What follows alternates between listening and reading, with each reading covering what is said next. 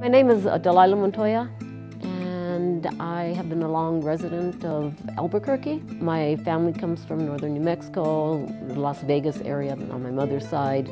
You know, even though I've lived in Albuquerque for well over 30 years, I also had a teaching position in Houston, and I taught, you know, basically Los Angeles, also in Western Massachusetts. So I have I've been kind of a voice for the culture here in New Mexico, because I kind of bring that with me everywhere that I go. You know, I really kind of started off with the Chicano movement.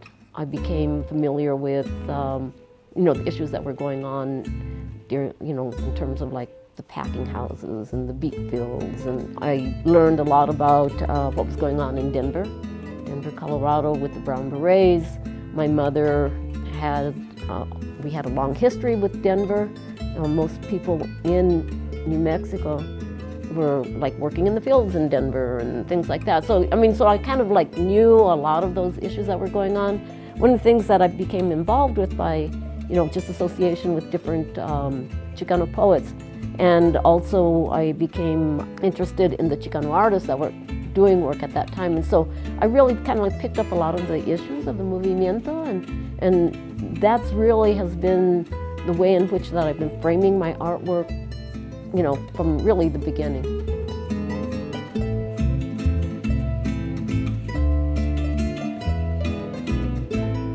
Right, well, you know, the thing is that my work isn't, you know, just about photography. My work is really, you know, in many ways kind of cultural studies, but I was using photography to kind of like get to the ideas of documentary, and documentary was something that I was like uneasy about, you know, from kind of like that point of viewing. In other words, documentary comes from, you know, the so-called outsider perspective. In my estimation, they weren't really getting things right. You know, and so what I wanted to do was to kind of like take that camera and take control of the camera and take control of, you know, our own narrative. And I was very, very conscious of the double narrative, right?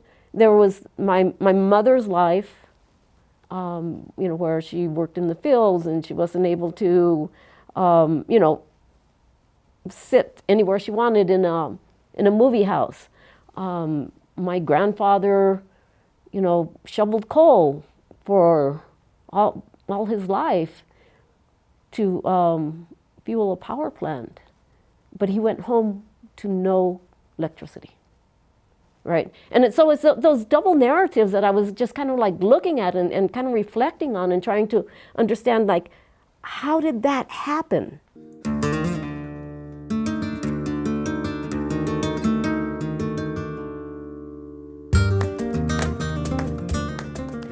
I think one of the reasons why I became so involved with the movimiento is that how so much of the times growing up you get involved with double narratives, right? And a lot of my early work was kind of devised around that and thinking about those things. My later work is when I began to realize like so much happened during the colonial period.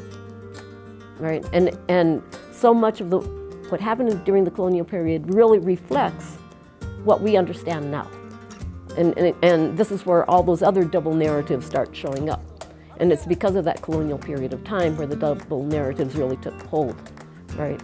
As I started looking at what I was doing, so many projects that I did involved the Albuquerque community. I mean, all the people that you see, all the portraits that you see are people from Albuquerque.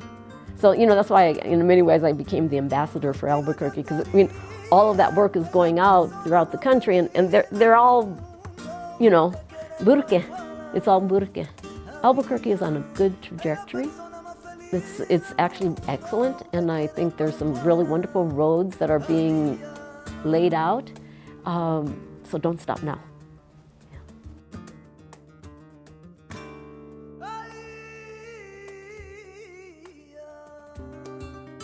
When I got the call and the email about the Creative Bravo Award, I'm like, oh my God, this is like a wonderful homecoming.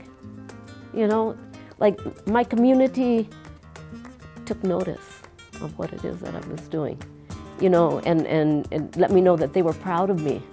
You know, many times as an artist, you just kind of work in your little cubby holes and you've got, you know, I have these ideas. I mean, it's always these ideas that I have, you know, and whether or not I can like execute it and get it out, right? You never, you know, think about that people are watching, you know, and I felt very proud of the fact that Albuquerque was watching, you know, so it's like, thank you for that.